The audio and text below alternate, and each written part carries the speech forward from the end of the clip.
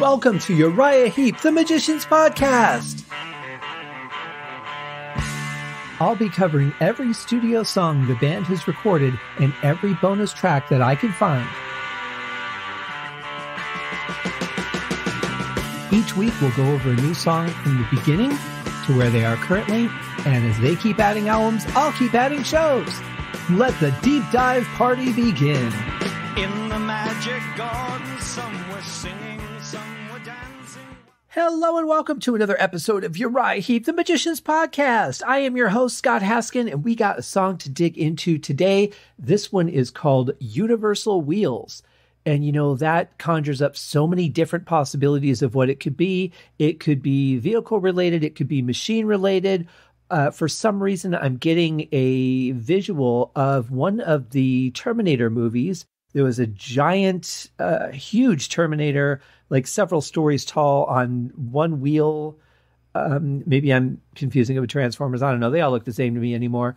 However, you don't know where it's going. But the subtitle to this one, as our ongoing theme for this album, is Nature's Retaliation, which also conjures up a lot of images. You know, the earth raining down things on us to cleanse itself or to prevent us from doing more damage to it than we have. Who knows? Who knows where it's going? We will find out. But there is a really long, beautiful intro to this song. So let's just get right to it. Here is Universal Wheels by Uriah Heep.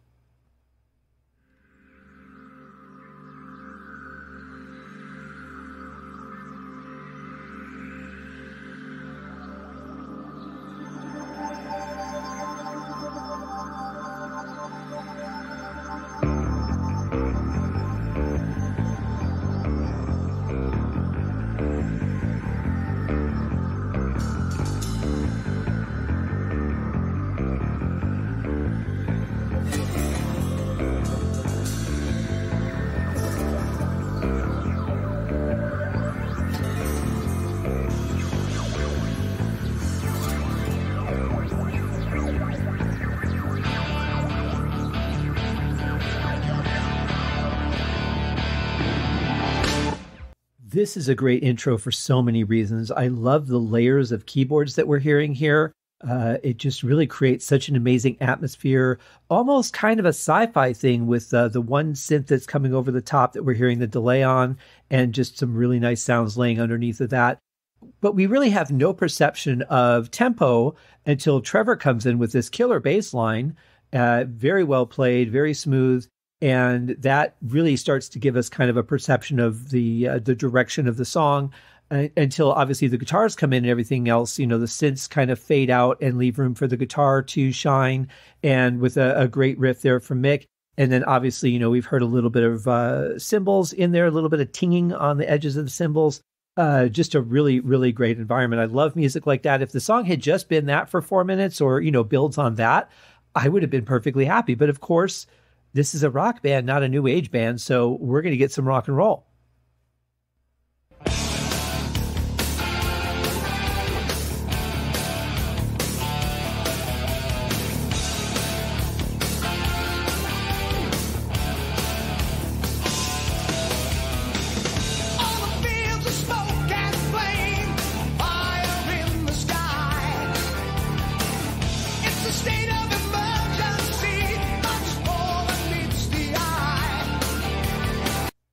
Kind of like another earlier song in this album, we've got a great pulse that's being set by the rhythm guitar here, and just some really beautiful fill-ins from keyboards. I really like this dynamic that the band is hitting on this album. It feels good. The song feels really big when there's actually not a lot going on as far as technicality, not a lot of layers. It's just very simple and straightforward, but it sounds rich and full because the sound is great. I mean, just the recording is fantastic on this album. But on top of that, we've got that thick rhythm that's really filling up a lot of that space. And then these really nice colors coming in from Phil, just fantastic. You know, and of course, the rhythm section is rock solid as always.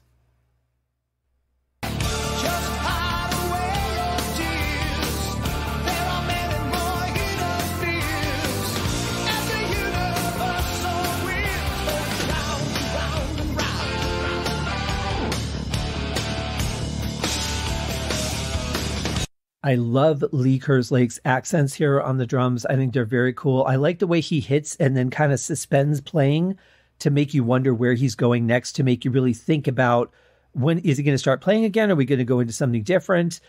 Just kind of really throws you for a little bit of a loop. And it's so simple to do. That's the beauty of it. I think that if I had anything to say on the overall song from what we've heard so far, I would have to sum it up with, there's real beauty and simplicity.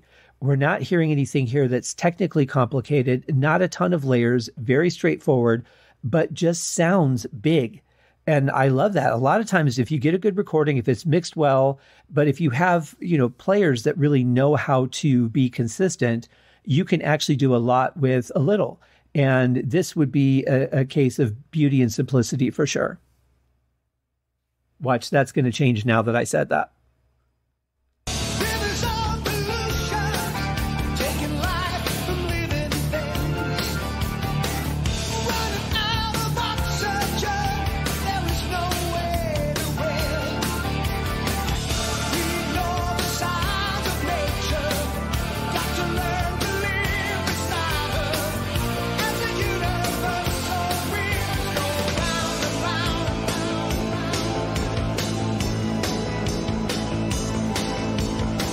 There's something particularly interesting about the way Bernie's voice is blending with Phil's synth.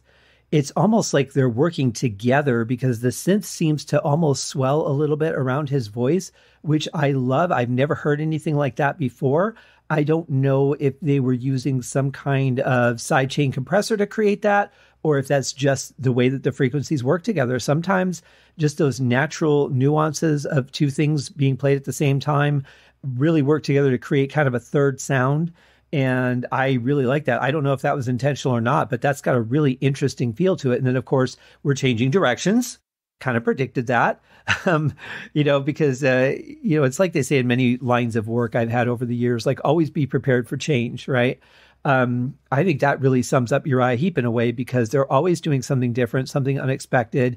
And, this is a great direction. I'm curious to see where it goes.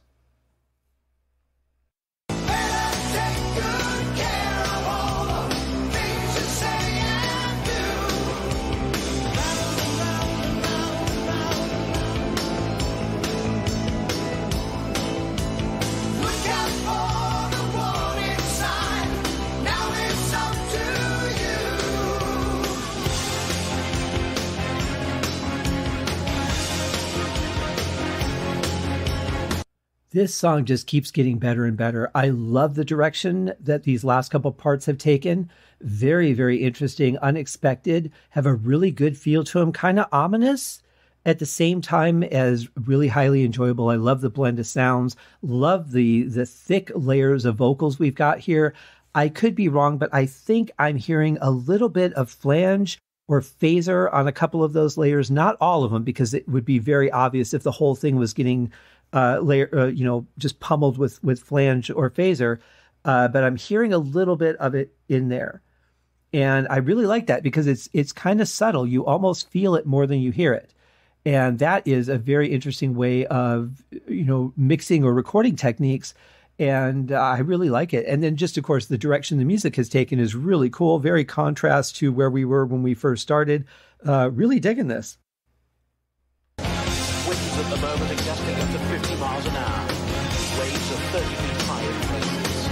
Chances of survival in the water are limited for anyone in conditions like this. 4 lives have been lost, 155 homes destroyed, and 500,000 hectares have been burned in what's been described as the worst fires to have hit the state.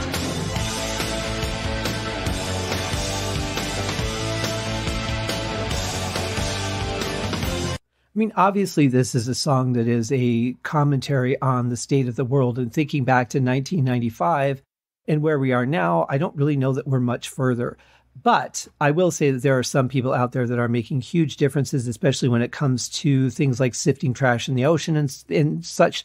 Ideas are brilliant, and I'm glad to see people implementing them and trying to make a better world. But yeah, this is a really cool part. I like the news commentary feel of that, which is very different for the band. They're not so typically cinematic in that way, but that was a nice addition and kind of really drove the point further home.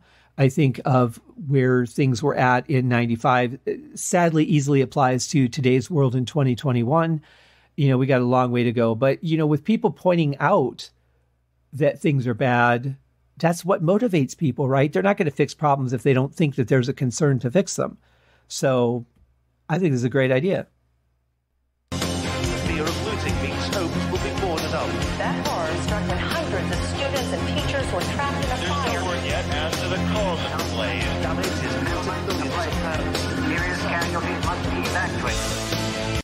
I really like that we're hearing different accents in these news reports because it makes it feel like the truth, which is that it is a global problem and not just, British news reporters reporting on something in Europe or, American news reporters just talking about something that happens in the United States. It's really showing that it's a global problem. And I think that's a great twist on this. Not to mention that the music is just killer behind it.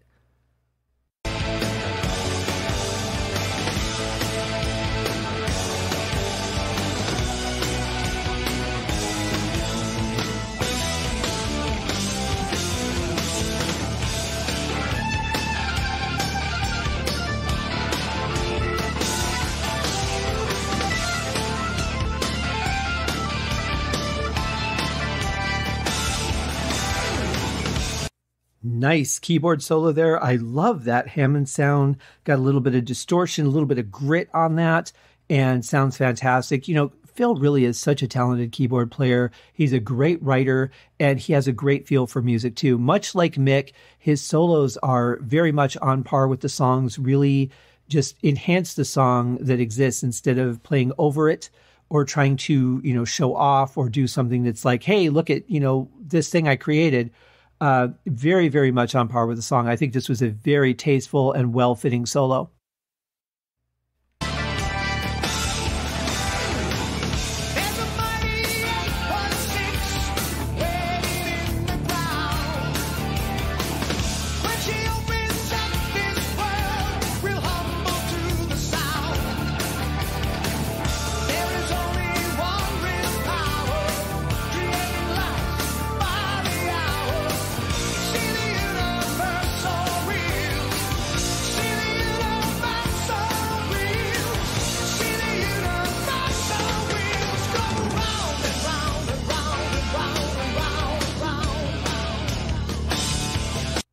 I haven't really talked about Bernie so much. I've talked about the lyrics and the content of the story, but not his actual singing. Again, a very powerful performance. I don't think he knows how to do anything less than that. Really feel like everything that he tells, every story he relates to us, he has lived it. He's felt it, and he's telling us with the emotion of the experience. And since these are all made up stories, I've always found that really fascinating when singers are so good that they can make me feel like they experienced it. On a completely contrasting musical scale, I'll mention Reba McEntire. Now, as far as I know, Reba's only written one song in her life. It's a very touching song. I understand why she wrote it. But when I think about the fact that almost everything that she's sung has been written by someone else, and I think about the heart, the passion, the emotion that she puts into her vocals, I'm really kind of blown away by people who can do that. And Bernie is one of those people. I mentioned that with some of the other singers too in the band, where I feel like everything that they sing is done from the point of experience.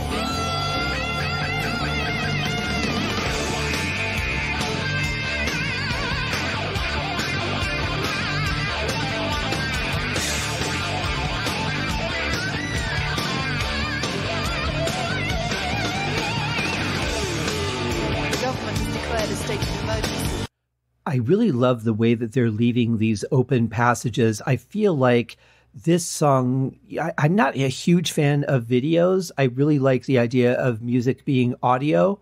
And even at a concert, I don't mind like video enhancement, but for the songs themselves, I think for the most part, music is for the ears and not for the eyes. But in a case like this, and I'm not talking about film scoring because that is specifically designed to go with video, as are, certain jingles and commercial music and things like that. So I'm just talking about like the world of rock and roll. And even when MTV came out, I was so excited about it. I got to see a lot of bands I would have never heard of otherwise, or may not have really dug into. So there are some benefits to it. But in general, I'm not a huge fan of music videos. In this case, however, I really feel like this was almost designed for one. Like they wrote the song and say, put a video to it, because there's these nice open passages where the mind just starts creating things. I'm thinking about that part like right before the guitar solo, or previously right before the organ solo. And it's really neat to have those in there because, that really leaves room for a lot of possibilities. And I like that they didn't fill that with an instrument, but still gave those instruments their chance to shine. Killer solo from Mick, no doubt about it. Really felt good. It felt as kind of wild as the story that we're telling. We're talking about a time of chaos, a time of danger, a time of concern and survival and fear and just terror. I guess all those are the same thing. But the guitar solo really made me feel that way as well. It fit, but it was also kind of that sense of chaotic panic. The government has declared a state of emergency. The quake, which measured 7.2 on the Richter scale, struck just before 6 this morning. With nightfall, the city had turned into a vision of hell.